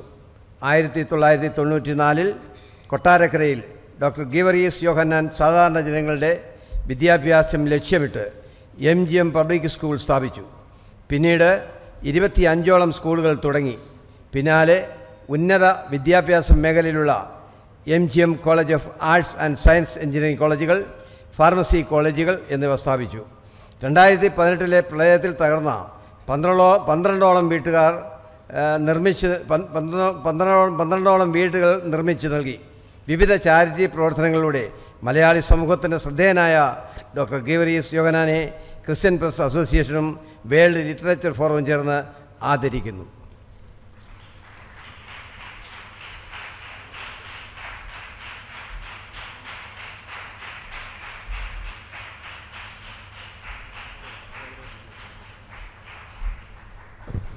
കേരളത്തിൻ്റെ തന്നെ മലയാളി സമൂഹത്തിൻ്റെ തന്നെ അഭിമാനമായ പ്രകാശ ഗോപുരമെന്ന് പ്രിയപ്പെട്ട മന്ത്രി തന്നെ വിശേഷിപ്പിച്ച നമ്മുടെ പ്രിയപ്പെട്ട പ്രഭാ വർമ്മയെ ഇപ്പോൾ ആദരിക്കും. ഇപ്പോൾ സമ്മതമേപ്പുറത്ത് വായിക്കും. സാഹിത്യ പുരസ്കാരം പ്രഭാ വർമ്മയ്ക്ക്. കവി, ഗാനരചയിതാവ്, മാധ്യമപ്രവർത്തകൻ, ടെലിവിഷൻ അവതാരകൻ, സാംസ്കാരിക പ്രവർത്തകൻ. ജനനം 1959. അച്ഛൻ ശ്രീ TK നാരായണൻ നമ്പൂതിരി, അമ്മ ശ്രീമതി പങ്കജാശി തമ്പുരാട്ടി.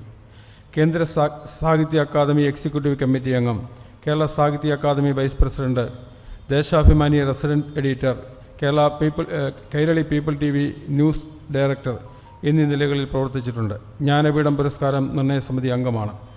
1996-2001 EK നായർ മന്ത്രിസഭയുടെ കാലത്തും 2016-2021 കാലത്തെ പിണറായി വിജയൻ സർക്കാരിൻ്റെ കാലത്തും മുഖ്യമന്ത്രിയുടെ പ്രസ് സെക്രട്ടറിയായി പ്രവർത്തിച്ചിട്ടുണ്ട്. ഇപ്പോൾ മുഖ്യമന്ത്രിയുടെ മാധ്യമ ഉപദേഷ്ടാവായി പ്രവർത്തിക്കുന്നു. അർക്കപൂർണിമയ്ക്ക് കേരള സാഹിത്യ അക്കാദമി പുരസ്കാരവും ശ്യാമമാധവത്തിന് കേന്ദ്ര സാഹിത്യ അക്കാദമി അവാർഡും വയലാർ അവാർഡും ദശാബ്ദങ്ങളിലെ മികച്ച പുസ്തകത്തിനുള്ള സ്റ്റേറ്റ് ലൈബ്രറി കൗൺസിൽ പുരസ്കാരവും പത്മപ്രഭ പുരസ്കാരവും ലഭിച്ചിട്ടുണ്ട്. നിരവധി പുരസ്കാര ജേതാവായ ഇദ്ദേഹത്തെ ക്രിസ്ത്യൻ പ്രസ് അസോസിയേഷനും വേൾഡ് ലിറ്ററേച്ചർ ഫോറവും ചേർന്ന് സ്നേഹപൂർവ്വം ആദരിക്കുന്നു.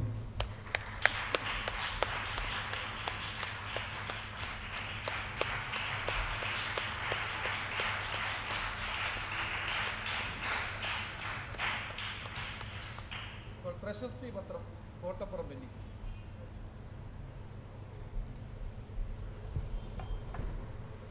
ബെന്നി കോട്ടപ്പുറം, മലങ്കര ശബ്ദം ചാനലിൻ്റെ എഡിറ്ററും മലയാള എക്സ്പ്രസ് മാധ്യമ കമ്പനി CAയുമായ 1997 ഒരു ദിനപത്രത്തിൻ്റെ റിപ്പോർട്ടറുമായി പത്രപ്രവർത്തന മേഖലയിൽ പ്രവേശിച്ചതാണ്. നീണ്ട 35 വർഷം മാധ്യമരംഗത്ത് പ്രവർത്തിക്കുന്നു. കൊട്ടാരക്കര സ്വദേശിയാണ്. ക്രിസ്ത്യൻ പ്രസ് അസോസിയേഷനും വേൾഡ് ലിറ്ററേച്ചറും ചേർന്ന് അദ്ദേഹത്തെ ആദരിക്കുന്നു.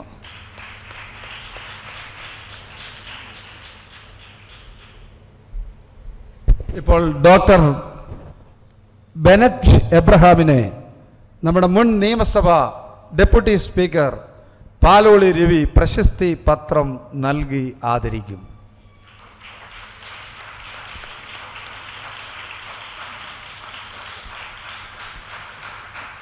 നമ്മുടെ പ്രഭാവർമ്മയെ ഇപ്പോൾ പൊന്നാട അണിയിച്ച് നമ്മുടെ പ്രിയങ്കരനായ മന്ത്രി ആദരിക്കും.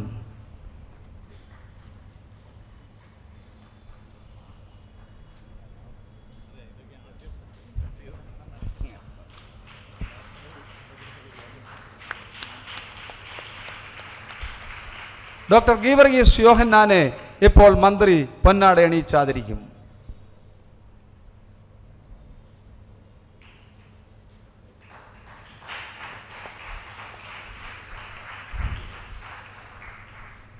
തുടർന്ന് പാലോളി രവി വളരെ തിരക്കുകളുടെ നടുവിലാണ് നമ്മുടെ ആശംസാ സന്ദേശം പങ്കിടും.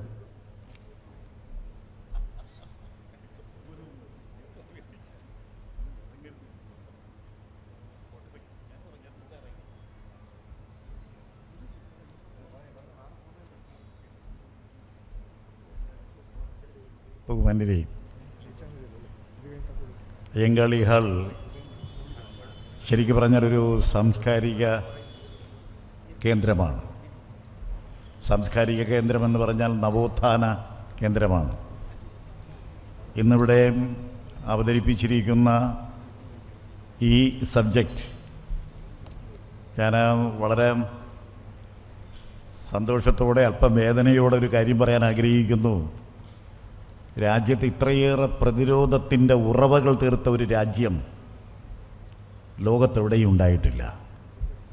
പാരതന്ത്ര്യത്തിനെതിരായി, അടിമത്തത്തിനെതിരായി, നിരക്ഷരതയ്ക്കെതിരായി, ദാരിദ്ര്യത്തിനെതിരായി നമ്മുടെ രാജ്യത്ത് ഇത്രയേറെ പടിപടിയായി പ്രതിരോധത്തിൻ്റെ ഉറവകൾ തീർത്ത് ലോകം മുഴുവനും ശ്രദ്ധിക്കപ്പെടുന്ന ഒരു രാജ്യമാക്കി നമ്മുടെ രാജ്യത്തെ മാറ്റി.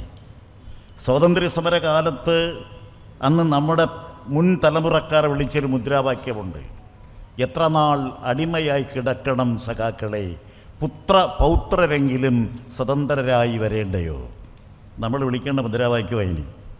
നമ്മുടെ മക്കൾക്ക് ഇവിടെ സ്വാതന്ത്ര്യത്തോടെ ജീവിക്കണമെങ്കിൽ, നമ്മുടെ മക്കളും കൊച്ചുമക്കളും ഈ 70 വർഷക്കാലം നമ്മൾ ഈ രാജ്യത്ത് ജീവിച്ചതുപോലെ നമ്മുടെ മക്കൾക്കും നമ്മുടെ കൊച്ചുമക്കൾക്കും ജീവിക്കണമെങ്കിൽ എത്ര പോയാലൊന്നുറങ്ങാം, എനിക്കിനി എത്ര പോയാലൊന്നുറങ്ങാമെന്നുള്ള റോബർട്ട് ഫ്രോസ്റ്റിൻ്റെ മനോഹരമായ Woods R lovely dark and deep, I have promises to keep, miles to go before I sleep and miles to go before I sleep. അത് ജവഹർലാൽ നെഹ്റു പോക്കറ്റിൽ സൂക്ഷിച്ചൊരു കവിതയാണ് റോബർട്ട് ഫ്രോസ്റ്റിൻ്റെ. എത്ര നാൾ നമ്മൾ മുമ്പോട്ട് പോയാൽ, എത്ര ഉറങ്ങാതിരുന്നാൽ നമ്മൾ വളരെ സന്തോഷത്തോടെ ജീവിച്ച നമ്മുടെ ഈ പുണ്യഭൂമിയെ നമുക്ക് തിരിച്ചു കൊണ്ടുവരാൻ കഴിയും. നമുക്കെല്ലാവർക്കും ഭരണം മാത്രം മതി. ഈ ഭരണങ്ങൾ മുഴുവനും ഈ രാജ്യത്ത് വിലയ്ക്ക് വാങ്ങാനുള്ള വിൽപ്പന കേന്ദ്രങ്ങളായി ഈ രാജ്യത്ത് മാറ്റിക്കൊണ്ടിരിക്കുന്നു. ഇവിടെ ബഹുമാനായ മന്ത്രി സംസാരിച്ചപ്പോൾ പാർലമെൻറ്റിൽ അനുഭവം പറഞ്ഞു. നിങ്ങൾക്കറിയാമോ, ഇവിടെ നമ്മുടെ നമുക്ക് ചിന്തിക്കാൻ കഴിയുമോ? MT വാസുദേവൻ നായരുടെ ഒരു സിനിമ ഈ രാജ്യത്ത് അവാർഡ് നേടി. വെളിച്ചപ്പാട് രാവിലെ ഇറങ്ങി നടന്ന് ഒന്നും കിട്ടാതെ വരുമ്പോൾ 2-3 ദിവസം വെളിച്ചപ്പാട് ഈ ഭിക്ഷയാചിക്കും പോലെ ഓരോ ഭക്തന്മാരുടെ വീടുകളിൽ ഇറങ്ങി ഒന്നും ആ ദാരിദ്ര്യം നിറഞ്ഞു നിന്ന കാലഘട്ടം തിരിച്ചു വരാതെ അദ്ദേഹം തിരിച്ചു വന്ന് ദേവീക്ഷേത്രത്തിൻ്റെ മുമ്പിൽ വന്ന് ഈ കയ്യിലിരിക്കുന്ന വാളെടുത്ത് തലയിൽ വെട്ടി ആ തലയിൽ നിന്ന് ഒഴുകി വരുന്ന ചോര വാക്കകത്ത് നിന്ന് അങ്ങനെ കാർക്കിച്ച് തുപ്പുന്ന ഒരു ചിത്രത്തിന് 1960-കളിൽ 70-കളിൽ ഈ രാജ്യത്തിന് അവാർഡ് കിട്ടി. ഇത്രയൊന്നും അറിഞ്ഞുകൂടാത്ത, ഇത്രയൊന്നും അക്ഷരമറിഞ്ഞുകൂടാത്ത, ഇത്രയൊന്നും ഈ നമുക്കറിയാം വെളിച്ചമുണ്ടാകാത്ത ഒരു കാലഘട്ടത്തിൽ, അന്ധവിശ്വാസങ്ങളും അനാചാരങ്ങളും നിറഞ്ഞു നിന്നിരുന്നൊരു കാലഘട്ടത്തിൽ ആ ചിത്രത്തിന് നമ്മുടെ നാട്ടിൽ നമ്മുടെ രാജ്യം അവാർഡ് കൊടുത്ത രാജ്യമാണ്. ഞാൻ അത് മറ്റു വിശദാംശങ്ങളിലേക്ക് കിടക്കുന്നില്ല. എൻ്റെ ജാതി ചോദിക്കുന്നവരോട്, എൻ്റെ മതം ചോദിക്കുന്നവരോട്, മിസ്റ്റർ നെഹ്റു നിങ്ങൾ അമ്പലത്തിൽ പോകുമോ, നിങ്ങൾ പള്ളിയിൽ പോകുമോ, നിങ്ങൾ ഗുരുദ്വാരയിൽ പോകുമോ എന്ന് രാജ്യത്തിനകത്തും പുറത്തും എന്നോട് ചോദ്യം ചോദിക്കുന്നവരോട് എൻ്റെ ജാതിയും എൻ്റെ മതവും എൻ്റെ പള്ളിയും എൻ്റെ അമ്പലവും ഗുരുദ്വാരവുമെല്ലാം മനുഷ്യൻ്റെ നന്മയ്ക്കായി പ്രവർത്തിച്ച ഈ അണക്കെട്ടാണ് എന്ന് പ്രഖ്യാപിച്ച ജവഹർലാൽ നെഹ്റുവിൻ്റെ നാടാണിത്. നമ്മളെവിടെ നിൽക്കുന്നു? നമ്മുടെ രാജ്യം ഇന്ന് എവിടെ നിൽക്കുന്നു? വളരെ ശക്തമായ പ്രതിരോധത്തിൻ്റെ ഉറവകൾ. നമ്മളെല്ലാം അലസന്മാരും മടിയന്മാരും നമ്മൾ വേറെ ഏതോ ഒരു ദിശയിലേക്ക് പോയിക്കൊണ്ടിരിക്കുന്നു. ഈ നമ്മുടെ അതിശക്തമായ നന്നായി എഴുതാൻ പാടില്ല, എഴുത്തുകാരനെ കൊല്ലും. നമുക്കറിയാം ആവിഷ്കാര സ്വാതന്ത്ര്യത്തിൻ്റെ ഒരു ചെറിയ പ്രകാശകിരണം വന്നാൽ തട്ടും. ആ ഒരു സാഹചര്യത്തിലേക്ക് നമ്മുടെ രാജ്യം വളരെ വളരെ വേഗതയിൽ നീങ്ങിക്കൊണ്ടിരിക്കുന്നു. അതിന് ഉള്ള ഒരു പ്രതിരോധത്തിൻ്റെ ഏറ്റവും വലിയ ഉറവകൾ തീർക്കാൻ പ്രയാസകരമായ ജോലിയാണ്. എല്ലാ ഭരണഘടനാ സ്ഥാപനങ്ങളിലും കടന്നാക്രമണമാണ്. എല്ലാ ഭരണഘടനാ സ്ഥാപനങ്ങളെയും നിയന്ത്രിക്കുന്നു. എല്ലാ ജുഡീഷ്യറിയെപ്പോലും ഈ നമുക്കറിയാം ഈ കൈവെള്ളയ്ക്കകത്തൊതുക്കാൻ ശ്രമിക്കുന്ന ഒരു കാലഘട്ടത്തിൽ നമുക്ക് പ്രതിരോധത്തിൻ്റെ ഉറവകൾ തീർക്കാം. എത്ര നാൾ അടിമയായി കിടക്കണം സഖാക്കളെ എന്ന് മുദ്രാവാക്യം വിളിച്ചുകൊണ്ട് പുത്രന്മാർക്കും കൊച്ചുപുത്രന്മാർക്കും വേണ്ടി സമരം നയിച്ച ഒരു വലിയ പാരമ്പര്യമുള്ളൊരു നാടാണ് ഈ നാട്. അത് പ്രതിരോധത്തിൻ്റെ നാടാണ്, പ്രതിരോധത്തിൻ്റെ ഉറവകൾ തീർത്ത നാടാണ്. ഈ വിഷയം കേരളത്തിലും ഈ രാജ്യത്തുടനീളം പ്രകാശം പരത്തുന്ന ഒരു വിഷയവും ഉറവകൾ തീർക്കുന്ന ഒരു ചെറിയ സദസ്സുമായി മാറട്ടെ എന്ന് മാത്രം ആശംസിച്ചുകൊണ്ട് ശ്രീ പ്രഭാവർമ്മ ONV കുറുപ്പ് സാറിന് എഴുതിയ അവതാരിക 5 തവണ വായിച്ചയാളാണ്. ONV കുറുപ്പ് സാറിൻ്റെ അദ്ദേഹത്തിൻ്റെ മഹാകാവ്യത്തിന് ശ്രീ പ്രഭാവർമ്മ എഴുതിയ ആ അവതാരിക ഒരു തവണയല്ല ഞാൻ വായിച്ചത്. ഞാൻ അടുത്തവിടെ ഇരുന്ന് പറയുകയായിരുന്നു. ഒരു തവണയല്ല, 2 തവണയല്ല. വീണ്ടും എനിക്ക് അവസരം കിട്ടുമ്പോഴൊക്കെ എല്ലാ കുട്ടികളിരുന്ന് പഠിക്കുന്നത് പോലെ ഞാൻ പ്രഭാവർമ്മയുടെ അവതാരിക ONV കുറുപ്പ് സാറിൻ്റെ ആ അവതാരിക വായിച്ചയാളാണ്. അതുപോലെ ഇവിടെ ഇന്ന് ഡോക്ടർ ബെനറ്റ് അബ്രഹാം എൻ്റെ സുഹൃത്താണ്. അതുപോലെ തന്നെ ശ്രീ യോഹന്നാൻ അവറുകൾ എല്ലാവരും ഈ അവാർഡിന് അർഹരായവരാണ്. ഈ അവാർഡ് നൽകാൻ തീരുമാനിച്ചതിന് പ്രത്യേകമായി ഞാൻ അവരോടൊക്കെ നന്ദി പറയുന്നു. അതുപോലെ തന്നെ അവാർഡ് വാങ്ങിയ എല്ലാവർക്കും എൻ്റെ നന്മ നിറഞ്ഞ ആശംസകൾ നേർന്നുകൊണ്ട് എൻ്റെ ഏറ്റവും ബഹുമാനനായ അധ്യക്ഷൻ ഈ ചടങ്ങിൽ ഇതെനിക്ക് വളരെയേറെ അസൗകര്യമുള്ളൊരു ദിവസമാണെന്ന് അദ്ദേഹത്തിന് കൂടി അറിയാം. ഈ ചടങ്ങിൽ എന്നെ കൂടി ക്ഷണിച്ചതിനുള്ള അത്യധികമായ നന്ദി കൂടി അറിയിച്ചുകൊണ്ട് ഈ സമ്മേളനത്തിന് എല്ലാവിധമായ മംഗളങ്ങളും ഞാൻ നേരുന്നു.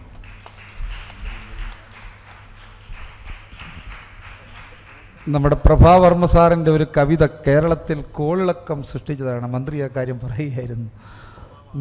അനവധി കേസുകൾ പല ആൾദൈവങ്ങളും കൊടുത്തു കഴിഞ്ഞു. പക്ഷേ അതൊന്നും വിജയിക്കത്തില്ല. കേരള സമൂഹം പ്രഭാവർമ്മ സാറിൻ്റെ കൃതികൾക്ക് നൽകുന്ന അംഗീകാരത്തിൻ്റെ ലക്ഷണമാണ്. എപ്പോഴും വിവാദങ്ങൾ വരുമ്പോൾ ഓർത്തുകൊള്ളണം, ഈ കായ്ക്കുന്ന മാവിനെ ഏറ് കിട്ടത്തുള്ളൂ, മച്ചി മാവിലായാലും എറിയുമോ? അപ്പം അതുപോലെ ശക്തരായ ആളുകൾക്കാണ് പ്രതിസന്ധികൾ നേരിടുന്നത്. കൂടുതൽ ശക്തരാകട്ടെ. ഇപ്പോൾ നമ്മുടെ ഈ അവിടുത്തെ തെലങ്കാനയിൽ ഞാൻ സന്ദർശിക്കുകയുണ്ടായി. തെലങ്കാന അധ്യാപക സംഘടന സ്റ്റേറ്റ് പ്രസിഡന്റ് ലക്ഷ്മണൻ നായിക് ഇസ്ലാവത്തിനെ ഇപ്പോൾ മന്ത്രി പൊന്നാടയിട്ട് ആദരിക്കും. പെട്ടെന്ന് വന്നോട്ടെ. MLA ഒക്കെയാണ്, വലിയ ആളാണ്.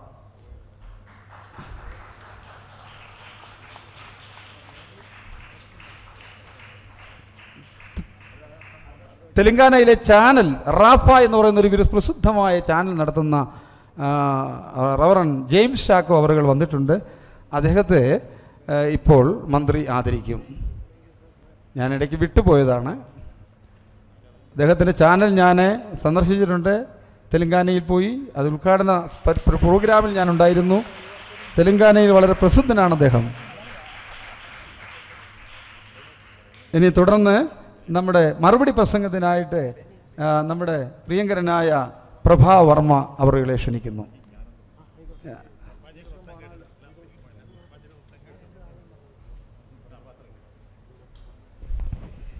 ബഹുമാന്യനായ മന്ത്രി ശ്രീ വാസുദേവൻ അവർ,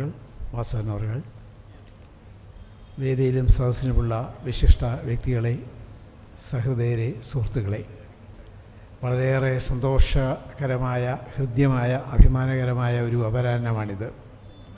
നമ്മുടെ കൈവശമുള്ള മനസ്സിലാക്കലിൻ്റേതായ മുഴക്കോൽ കൊണ്ട് എത്രയേറെ അളന്നാലും ആ അളവുകളെയൊക്കെ അതിലംഘിച്ച് വളർന്നു നിൽക്കുന്ന ചില മഹത് പ്രസ്ഥാനങ്ങളുണ്ട്. അത്തരം പ്രസ്ഥാനങ്ങളുടെ തണലിൽ ആണ് world literature forum, Christian press association എന്നിവ പ്രവർത്തിക്കുന്നത് എന്നെനിക്കറിയാം. മാനവികതയെ ഉയർത്തിപ്പിടിക്കുന്ന മഹത്തായ ഒരു പാരമ്പര്യം നിലനിർത്തുന്ന, ശക്തിപ്പെടുത്തുന്ന ഒരു സഭയുടെ കൂടി തണലിലാണ് പ്രവർത്തിക്കുന്നത്. അതുകൊണ്ട് തന്നെ ആ മാനുഷിക വശങ്ങൾ ഈ പ്രസ്ഥാനങ്ങളുടെ പ്രവർത്തനങ്ങളിലാകെ തന്നെ നിഴലിച്ച് കാണുന്നുണ്ട്. ആ മാനുഷികതയാവണം ഈ വിധത്തിലുള്ള നമ്മുടെ രാജ്യം നേരിടുന്ന വളരെ ഗൗരവതരമായ വിഷയം മുൻനിർത്തിയുള്ള ഒരു സെമിനാർ കൂടി ഇതിനനുബന്ധമായി നടത്തണമെന്ന് തീരുമാനിച്ചതിന് പിന്നിൽ എന്ന് കരുതുകയാണ് ഞാൻ. സംസ്കാരം എന്ന വാക്കിന് ഇംഗ്ലീഷ് ഭാഷയിൽ വളരെ ഹ്രസ്വമായൊരു നിർവചനമുണ്ട്. കൺസേൺ ഫോർ ദി അതർ എന്ന് പറയും. അവരനെക്കുറിച്ചുള്ള കരുതലാണത്.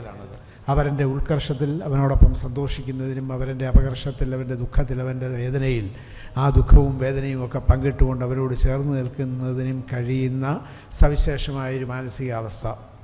ആ വിധത്തിലുള്ളൊരു മാനസികാവസ്ഥയാണ് സംസ്കാരമെങ്കിൽ ആ സംസ്കാരത്തിൻ്റെ സാരസത്ത കൊണ്ട് അനുഗ്രഹീതമായ പശ്ചാത്തലമാണ് വേൾഡ് ലിറ്ററേച്ചർ ഫോറത്തിനും ക്രിസ്ത്യൻ പ്രസ് അസോസിയേഷനും ഒക്കെ ഉള്ളത് എന്നതുകൊണ്ട് തന്നെ ഈ പ്രസ്ഥാനങ്ങളുടേതായ പുരസ്കാരം ഏറ്റുവാങ്ങാൻ കഴിയുന്നു എന്ന് പറയുന്നത് എൻ്റെ ജീവിതത്തിലെ ഏറ്റവും വലിയ ധന്യതകളിലൊന്നാണ്, വലിയൊരു സുഹൃതമാണ്. ഞാൻ നേരത്തെ സൂചിപ്പിച്ചതുപോലെ മഹത്വമാർന്ന ഒരു പാരമ്പര്യമുള്ള ഒരു സഭയുടെ, സംഘടനകളുടെ ഒക്കെ അനുഗ്രഹം കൂടിയാണിത്. ആ നിലയ്ക്ക് കൈകഴുകി തൊടേണ്ട ഒരു പുരസ്കാരമെന്ന് വിശേഷിപ്പിക്കാം ഈ പുരസ്കാരത്തെ. ആ ഒരു പുരസ്കാരം ഏറ്റുവാങ്ങാൻ കഴിയുന്നതിലുള്ള സന്തോഷം ഞാൻ നിങ്ങളുമായി പങ്കുവയ്ക്കുകയാണ്. നമ്മുടെ രാജ്യം നേരിടുന്ന ഗൗരവതരമായ പ്രശ്നങ്ങളെക്കുറിച്ച് ഇവിടെ ബഹുമാനപ്പെട്ട മന്ത്രിയും ശ്രീ പാലോട് രവിയും ഒക്കെ പറഞ്ഞു. നമ്മൾ നെഞ്ചോട് ചേർത്ത് പിടിച്ച വിലപ്പെട്ട മൂല്യങ്ങളൊക്കെ തന്നെ ഒരു വിധത്തിലല്ലെങ്കിൽ മറ്റൊരു വിധത്തിലുള്ള അപജയം നേരിടുന്ന, അപകടം നേരിടുന്ന ഒരു കാലഘട്ടത്തിലൂടെയാണ് നമ്മൾ കടന്നു പോകുന്നത്. ഈ ഘട്ടത്തെ അതിജീവിക്കാൻ നമുക്ക് ഏറ്റവും വലിയ കരുത്താകേണ്ടത് നമ്മളുടെ മനസ്സുകളുടെ ഒരുമയാണ്. മനസ്സുകളുടെ ഒരു ഐക്യമുണ്ടെങ്കിൽ ആ ഐക്യത്തെ ശിഥിലമാക്കിക്കൊണ്ട് തങ്ങളുടേതായ അജണ്ട നടപ്പാക്കാൻ ഈ രാജ്യത്ത് നല്ല ഈ ലോകത്ത് തന്നെ എവിടെയും ഒരു ശക്തിക്കും സാധ്യമാവില്ല. ആ വിധത്തിൽ എല്ലാ വേർതിരിവുകൾക്കും അതീതമായ, എല്ലാ വിഭാഗീയതകൾക്കും അതീതമായ ഒരു മാനസിക ഐക്യം, അതാവട്ടെ ഇരുട്ടിൽ നമുക്ക് വഴികാട്ടുന്ന ദീപം എന്ന് മാത്രം പറഞ്ഞുകൊണ്ട് ഈ പുരസ്കാരത്തിന് വീണ്ടും ഒരിക്കൽ കൂടി നന്ദി പറഞ്ഞുകൊണ്ട് ഉപസംഹരിക്കുന്നു. നന്ദി, നമസ്കാരം. തുടർന്ന് ഡോക്ടർ ബെനറ്റ് എബ്രഹാം സംസാരിക്കും.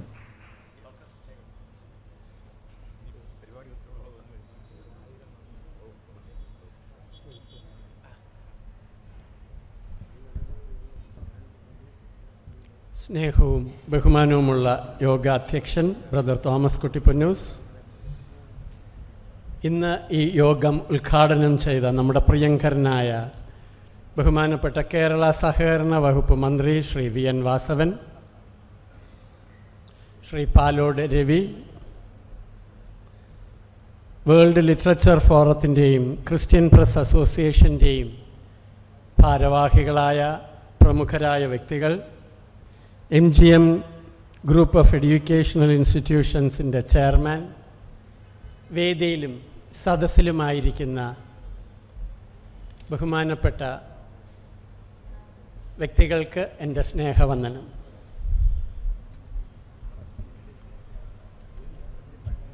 ലോക ലിറ്ററേച്ചർ ഫോറവും ക്രിസ്ത്യൻ പ്രസ് അസോസിയേഷനുമായി ഒത്തുചേർന്ന് നൽകിയ ഈ അവാർഡിന് എന്നെ തിരഞ്ഞെടുത്തതിലുള്ള സന്തോഷവും അതിനുള്ള നന്ദിയും ഞാൻ അവരോട് രേഖപ്പെടുത്തുമ്പോൾ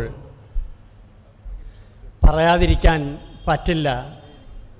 ഇതിന് അർഹൻ ഈ സ്ഥാപനത്തിന് വേണ്ടി കഠിനാധ്വാനം ചെയ്ത ഒഫ്താൽമോളജി ഡിപ്പാർട്ട്മെൻറ്റിൻ്റെ ക്യാമ്പ് സംഘടിപ്പിച്ച് അതിൽ പ്രവർത്തിക്കുന്ന സ്റ്റാഫുകളും ഡോക്ടേഴ്സും നഴ്സസും അതുപോലെ തന്നെ ആ സ്ഥാപനത്തിൽ ജീവകാരുണ്യ പ്രവർത്തനത്തിൽ എന്നോടൊപ്പം കൈകോർത്ത് പ്രവർത്തിക്കുന്ന സ്റ്റാഫാണ്. അവരെ എത്ര തന്നെ നന്ദി പറഞ്ഞാലും മതി വരില്ല.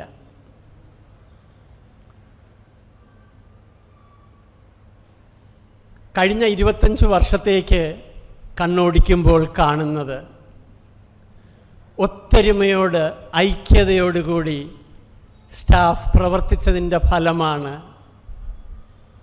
ഒന്നുമില്ലാതിരുന്ന ആ ഗ്രാമപ്രദേശത്തായിരുന്ന ഒരു 6 കിടക്കകളുള്ള ഡിസ്പെൻസറി ഇത്രയും വലിയൊരു പ്രസ്ഥാനമായി മാറ്റിയത് യാതൊരു സംശയവുമില്ല ഒത്തൊരുമയോടെ യുണൈറ്റഡായിട്ട് സ്റ്റാഫ് പ്രവർത്തിച്ചത് കൊണ്ട് മാത്രമാണ്. ശ്രീ പാലോട് രവി പറഞ്ഞു, റോബർട്ട് ഫ്രോസ്റ്റിൻ്റെ പോയട്രിയിലെ ഒരു വരി, the Woods R lovely, dark and beautiful, but I have miles to go before I sleep and miles to go before I sleep. അർത്ഥവത്തായ വളരെ ദീർഘവീക്ഷണമുള്ള ഒരു കവിതയുടെ 2 വരികളാണത്. കാരക്കോണത്തെപ്പറ്റി പറയുമ്പോഴും ഞാൻ അത് തന്നെ പറയും. ആ ഗ്രാമീണ പ്രദേശത്ത് ഒന്നുമില്ലാതിരുന്നിടത്ത് ഇത്ര വലിയൊരു പ്രസ്ഥാനം കെട്ടിപ്പടുക്കുന്നതിന് വേണ്ടിയിട്ട് അഹോരാത്രം രാപ്പകലില്ലാതെ കൈകൾ കോർത്ത് പ്രവർത്തിച്ച സ്റ്റാഫിന് മാത്രമാണ് എനിക്കിന്ന് കിട്ടിയ ഈ അംഗീകാരം ഞാൻ ഡെഡിക്കേറ്റ് ചെയ്യുന്നത്. അവരോടുള്ള പ്രത്യേകം നന്ദി അർപ്പിച്ചുകൊണ്ട് എന്നെയും ഈ സ്ഥാപനത്തെ ഓർത്ത് തിരഞ്ഞെടുത്തവർക്ക് 1000 നന്ദിയും രേഖപ്പെടുത്തിക്കൊണ്ട് ഞാൻ എൻ്റെ വാക്കുകൾ ചുരുക്കുന്നു. നന്ദി, നമസ്കാരം. ഇപ്പോൾ MGM സ്കൂളുകൾക്ക് ശക്തമായ നേതൃത്വം കൊടുക്കുന്ന ഡോക്ടർ ഗീവർഗീസ് യോഹന്നാൻ നന്ദി പറയും.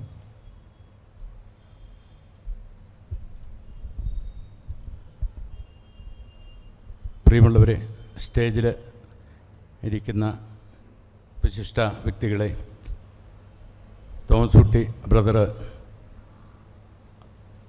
ഇങ്ങനെ ഒരു ഫംഗ്ഷന് വരണമെന്നും ഒരു അവാർഡ് എനിക്ക് തരുമെന്നും അത് സ്വീകരിക്കാൻ വരണമെന്നൊക്കെ പറഞ്ഞപ്പോഴേ എനിക്ക് ഇതിനെക്കുറിച്ച് ഈ സബ്ജക്റ്റിനെക്കുറിച്ച് വലിയ വിവരമൊന്നും ഇല്ലായിരുന്നെങ്കിലും ഇദ്ദേഹം ചെയ്ത പഴയ കാലങ്ങളിൽ ചെയ്തിരിക്കുന്ന ഓരോ പ്രവർത്തനങ്ങളെക്കുറിച്ച് മനസ്സിലാക്കിയപ്പോഴേ ധാരാളം ചാരിറ്റി വർക്കുകളും ആതുര ശുശ്രൂഷ രംഗത്ത് വളരെയേറെ ശ്രദ്ധിച്ച് പ്രവർത്തിക്കുന്ന ഒരു നല്ല മനുഷ്യനായിട്ട് അദ്ദേഹത്തെ കാണുകയും അദ്ദേഹം എന്നെ വിളിച്ചപ്പോൾ വളരെ സന്തോഷത്തോടെ ഇത് സ്വീകരിക്കാനായിട്ട് ഞാൻ വരികയും ചെയ്തു.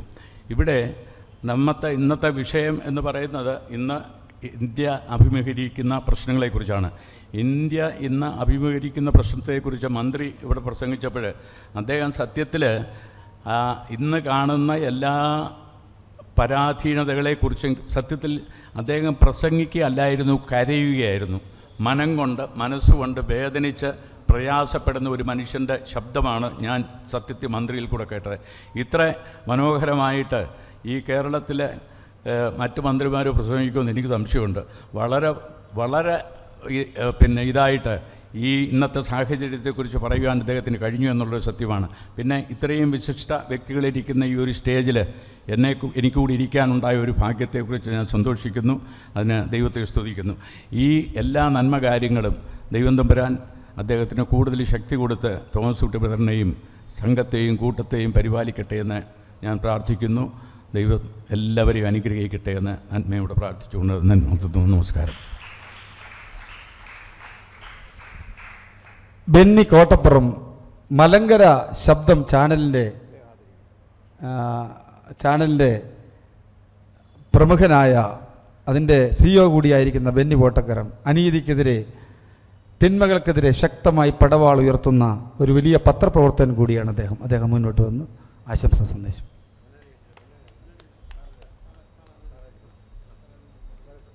ഇപ്പോൾ പ്രിയപ്പെട്ട ബെനറ്റ് എബ്രഹാമും നമ്മുടെ പ്രിയങ്കരനായ ഡോക്ടർ ഗീവർഗീസ് യോഹന്നാനും ചേർന്ന് ബെന്നിച്ചായനെ ഷാൾ അണിയിച്ച് ആദരിക്കും.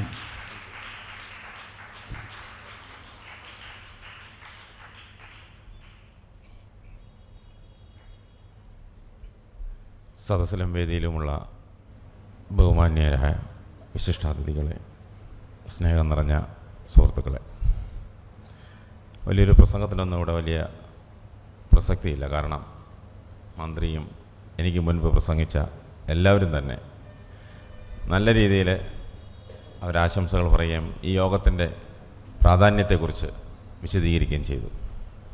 ഞാൻ കൂടുതൽ ദീർഘിപ്പിക്കുന്നില്ല. എന്നെ ഈ ഒരു പുരസ്കാരത്തിന് തിരഞ്ഞെടുത്തതിനും അതെനിക്ക് തരുവാൻ സന്മനസ് കാണിച്ചതിനും അതോടൊപ്പം ഈ യോഗത്തിനും എല്ലാവിധ ആശംസകളും നന്ദിയും അറിയിച്ചുകൊണ്ട് ഞാൻ എൻ്റെ വാക്കുകൾ ചുരുക്കുന്നു.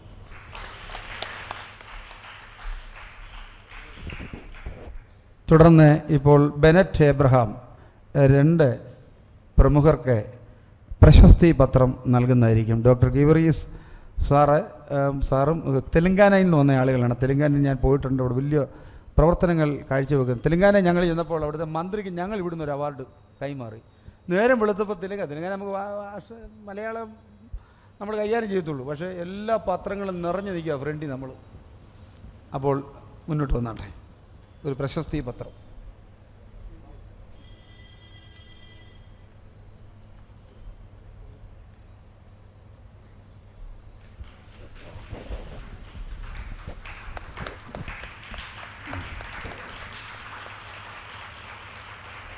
ഇപ്പം ജെയിംസ് ചാക്കോയ്ക്ക് ഡോക്ടർ ഗീവർഗീസ് യോഹന്നാൻ പ്രശസ്തി പത്രം നൽകും.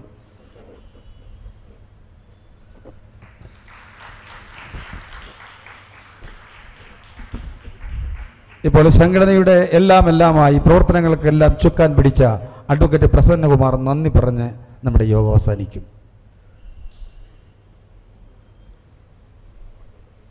ബഹുമാന്യനായ അധ്യക്ഷൻ, പ്രിയ സുഹൃത്തുമായ ബ്രദർ തോമസ് കുട്ടി പൊന്നൂസ്, ഇവിടെ ഉദ്ഘാടനം ചെയ്ത ബഹുമാനപ്പെട്ട മന്ത്രി ശ്രീ VN വാസവൻ,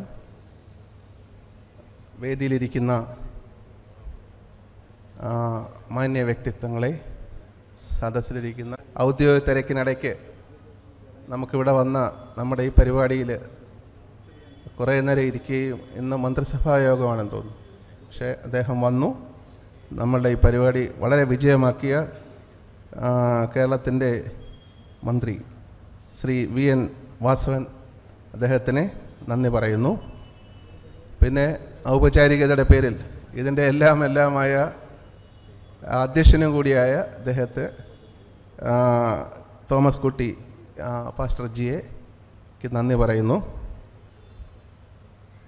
പിന്നെ ശ്രീമതി വീണ ജോർജ് മാഡം വരുമെന്ന് പറഞ്ഞിരുന്നു. ഔദ്യോഗികമായ തിരക്ക് കാരണം വരാൻ പറ്റിയില്ല. ബാക്കി ഇവിടുത്തെ അവാർഡ് ജേതാക്കളായ സ്വാഗതം പറഞ്ഞ advocate K Jayavarma, Palode Ravi sir, അദ്ദേഹം സാന്നിധ്യം ഇവിടെ നിറങ്ങി നിന്നിരുന്നു. Alichan, Samad, doctor KP Abraham തുടങ്ങി സ്റ്റേജിലെ എല്ലാ സുഹൃത്തുക്കൾക്കും മാന്യ വ്യക്തികൾക്കും നന്ദി പറയുന്നു. പിന്നീട് നമ്മുടെ മീഡിയ കവർ ചെയ്ത അദ്ദേഹത്തിനും, പിന്നെ ഇവിടെ പ്രത്യേകം പറയേണ്ടത് 3 അവാർഡ് ജേതാക്കളുണ്ടായിരുന്നു. ഡോക്ടർ ബെനറ്റ് എബ്രഹാം, നമ്മുടെ കേരളത്തിൻ്റെ പ്രിയ കവി ഗീവർഗീസ്, ശ്രീ ഗീവർഗീസ് യോഹന്നാൻ എന്നിവർക്കും നന്ദി പറയുന്നു. കൂടാതെ ഇവിടെ ഇരിക്കുന്ന ഓരോ വ്യക്തികൾക്കും ക്രിസ്ത്യൻ പ്രസ് അസോസിയേഷൻ്റെയും വേൾഡ് ലിറ്ററേച്ചർ ഫോറത്തിൻ്റെയും നന്ദി രേഖപ്പെടുത്തുകയാണ്. കൂടാതെ ഇവിടെ മാധ്യമ സുഹൃത്തുക്കൾ ഈ ഹാൾ അനുവദിച്ചു തന്ന സർക്കാരിനോടും, നമ്മൾ പെട്ടെന്നാണ് അറേഞ്ച് ചെയ്തത്, പക്ഷേ സർക്കാർ അത് അലോട്ട് ചെയ്ത് തന്നു. വളരെ പെട്ടെന്ന് തന്നെ അന്ന് തന്നെ അലോട്ട് ചെയ്ത് തന്നു. അപ്പോൾ സർക്കാരിനും എല്ലാവർക്കും ഒരിക്കൽ കൂടി, പിന്നെ ഇവിടെ ഇതെല്ലാം അലങ്കരിച്ച ഡെക്കറേഷൻസ്, അവർക്കെല്ലാം നന്ദി പറഞ്ഞുകൊണ്ട് നിർത്തുന്നു. നമസ്കാരം.